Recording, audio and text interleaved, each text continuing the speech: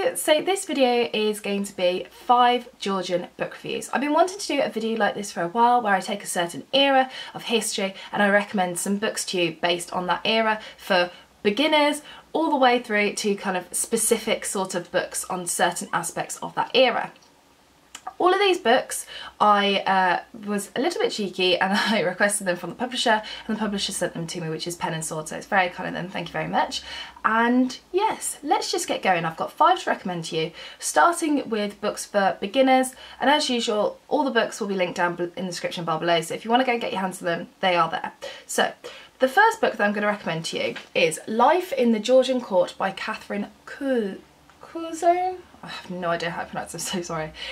This book is brilliant for beginners because it looks at the Georgian court throughout Europe. So we have 4 different areas, it's kind of 4 main chapters if you will. So a chapter on like birth, a chapter on marriage, scandal and death. And then within those kind of section chapter things we have certain people from history, so it'll be talking about George III and his marriage, we'll talk about someone from France, we'll talk about someone from England, you get the gist, all throughout Europe and the Georgian period. I think this book is great for beginners in the Georgian period because sometimes you think, oh, I'm really interested in the Georgians, and then you read about certain areas and you think, oh, I might have liked this, but actually I'm really interested in this. This book you can read in one sitting, that's how I read it, or a great way to do it is to come back to it and read little snippets of it. You can have it as like a bit of a bedside book and just read about a person a night if you wanted to. That's quite an interesting way of doing it. I found this book quite helpful because I occasionally get stuck in a rut with history sometimes, and I do read about the same stuff and try and research the same things over and over again, and a book like this was actually quite refreshing because although it didn't really teach me anything on the British side of it, I was really intrigued with the French side of it and I really wanted to learn more, which I'll come to in a minute. So yes, if you're like me and you know quite a lot about a certain court but you don't know about others and you like dip your toe in the water, so to speak, this is a good one to go to. Or if you're a complete beginner and you don't know which aspect of Georgian court you'd like, this is a good one to go to find out which kind of country takes your fancy. So the next book is also by the same author and it's Kings of Georgian Britain. This is a kind of small-ish, I think it's around 200 pages, book on the Kings of Georgian Britain. So we have George I, II, III and IV, also known as Prince Regent.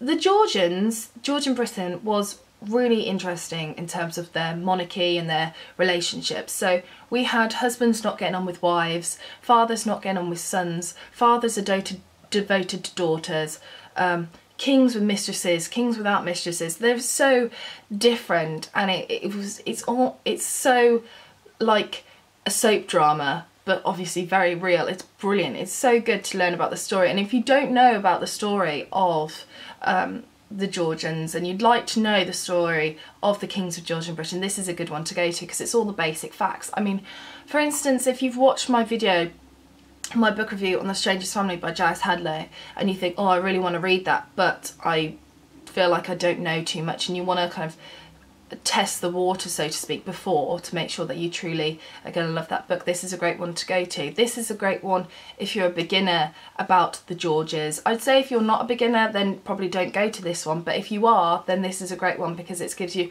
all the vital information without any of the guff. It's just all the stuff that you really need to know in a simple, concise writing style. So the next book that I'm going to recommend to you is What Regency Women Did for Us by Rachel Knowles. A woman of the Regency period had little rights, little education, and was seen as the second sex, inferior to men. However, that was a funny however, there were certain women that did break the mould, and that's what this book is for. So this book has 12 chapters on 12 different women. So each chapter is on a specific woman of the Regency period and how she was different, how she broke the mould, what she achieved and what legacy she leaves. So there is a chapter on women that you could expect, like Jane Austen. There's a chapter on Marie Tussauds, or otherwise known as Madame Tussauds, a chapter on Elizabeth Fry, and so on. I think a great way to read this book, although I read it in one sitting, a great way to read it would be like a woman a night sort of thing. That sounds weird, but read about a specific woman a night. If you're one of these people that likes not necessarily to learn about women as a whole, but just certain individuals in a certain period, this is a good one to go to. Yeah, it's really interesting and I think some of you might really enjoy it.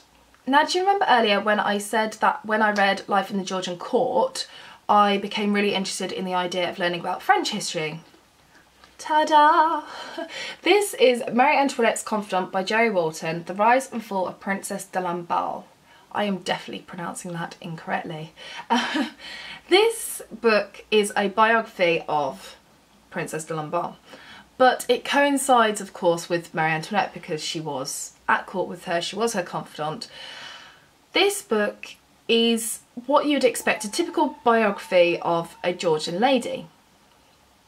It talks about her birth, her life and her death, you know, all those things in between. But this book was so interesting for me because I knew nothing of the period and the writing was very clear, very concise. I understood everything, which is marvellous, and it's honestly a little bit harrowing, this book, because it talks about the Georgians and what you'd expect, this kind of glitzy, glamorous life, especially in the French court. I mean, French dress in the Georgian period was absolutely divine, was it not? It's gorgeous. And the kind of parties and that atmosphere. But then also there's this very serious, very sensitive topic of the French Revolution and this very darkness that's kind of, the glitz and glamour's like on the top, there's like the icing, but underneath it's a very dark kind of mood and very dark vibe. And the French Revolution, of course, was very harrowing, and this book takes it very seriously, and it was really interesting to feel that mix. From this book now, I'm going to go and learn more about the French Georgian court, and I really want to learn more about the French Revolution because honestly I was shocked. I'm not going to say anything about the ending, but I was like yeah, I'm not going to say any more because I'll spoil it. But if you're interested in biographies of women of the Georgian period, then this is a great one to go to. Don't be put off and you think, oh, I'm really interested in British history, I don't think I'd be interested in French. Just try it, because I really enjoyed it, so yes, great.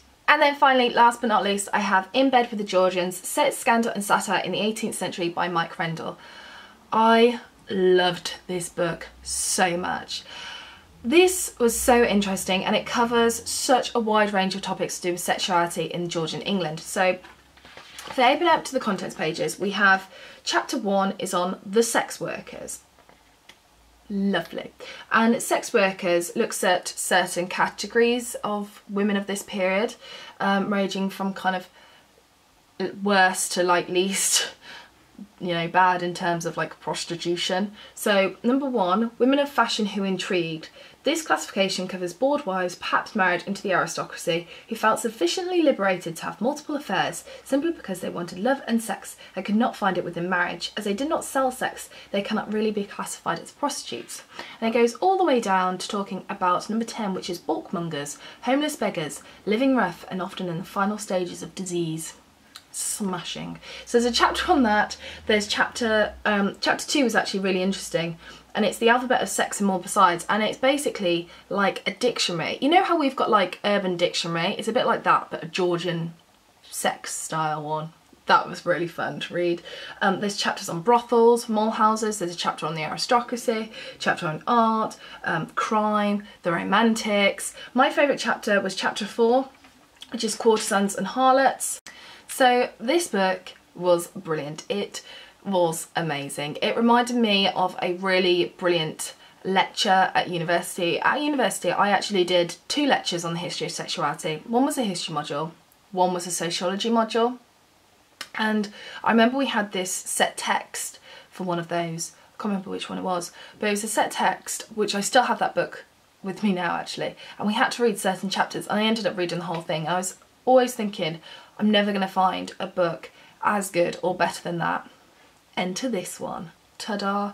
I love the writing style. I love how it worked with the pictures. So you've got pictures all kind of grouped together, and then throughout the text it'd say, see picture 1, see picture 2, blah blah blah, as it's explaining things. It's really good, really clear, really concise. I felt like I wanted a DVD attached to the back of this so I could listen and watch Mike Rendell actually giving this lecture. I am now going to go and find more books on him that he has done, because honestly it was brilliant. I know that this is definitely not going to be to everyone's cup of tea, because not everyone is interested in the history of sexuality, but I have to say, if you are at all interested in the history of sexuality of the Georgian period, oh, go read this, because you will not be disappointed. This was just marvellous. So there we are. Those are 5 books on the Georgian period that I can recommend to you. I know that some are going to be more to your taste than others, but let me know in the comment section down below if any of these have taken your fancy, and if you're going to add any to your wish list, or you're going to get your hands on any. As I said before, they will be linked in the description bar below, so you can just click on it and it'll take you straight to the book depository. So take care everybody, and I shall see you soon for the next video. Bye for now.